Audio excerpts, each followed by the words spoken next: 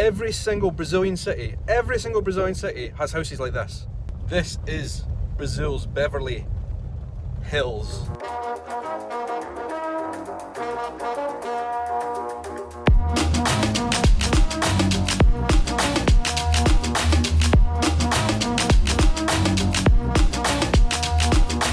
Hello folks, how are you doing? Welcome to the vlog. My name is Sean, a YouTuber from Edinburgh in Scotland, and today we are going to the beach yet again here in Brazil. Every day is another beach day. Beaches are all within a mile of our house, so why wouldn't we? Anyway, I wanted to come to Ilha do Frade today, a really cool place with lots of awesome beaches. Like 3 or 4 beaches all within the same space. There's like a causeway, like a narrow road that goes onto the island, and once you're at the kind of entrance of the island, there's security. It's a very secure, kind of safe place. And once you're on the island, there is nothing but mansions as far as you can see. Like proper mansions.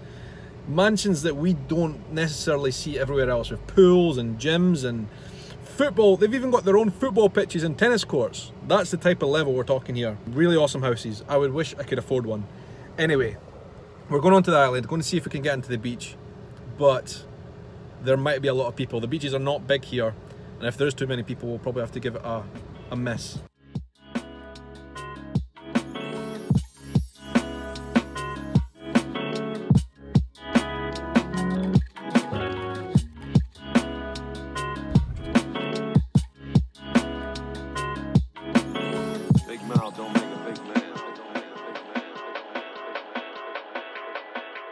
So we're now on Ilha do Frade, which is Frade Island. Frade, I don't know what Frade means, but anyway, this is like Beverly Hills. It's only mansions here. There are like 3 or 4 little beaches on it. All of them pretty cool and little secluded places, but the houses on this island are enormous.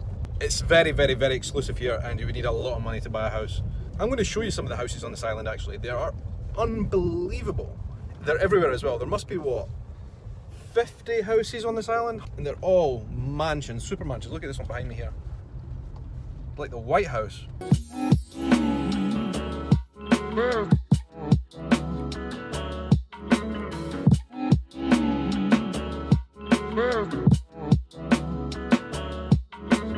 I love coming here because the beaches are incredible. It's pretty safe. Obviously because the whole island has its own private security, but I can totally see why people like to live here. They've got views of the ocean all the way around. It's a very small island, like probably a kilometre long, something like that. But yeah, this is Brazil's Beverly Hills. Every single Brazilian city has houses like this, or neighbourhoods like this. There are a lot of rich people here in Brazil. Obviously a lot of poor people, much more people who are impoverished, but there are a lot of extremely rich people here in Brazil, in every single city. Here we are, Frade Island. What does Frade mean? Like a priest, I think. The island of the priests. Let's get my pasty white skin into the sun and onto the beach. Alright, we're parked up here, but look all the way around. There is an awesome house right there. That one there.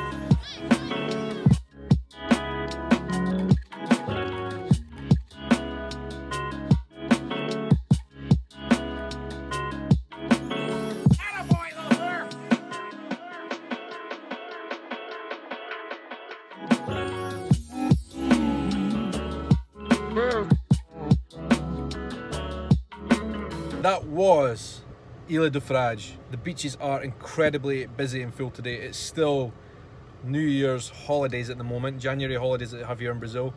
So unfortunately we didn't get much time on the beach. We couldn't get anywhere near the water. There was so many people there. But it's a cool place nonetheless. And we always try and come here if we've got a few spare hours or minutes or whatever. One thing I wonder, like as we're coming away from Ilha do Frade, is who are the people that live there? Like, what does it take in Brazil to have that type of wealth? Are these people lawyers, doctors, are they judges?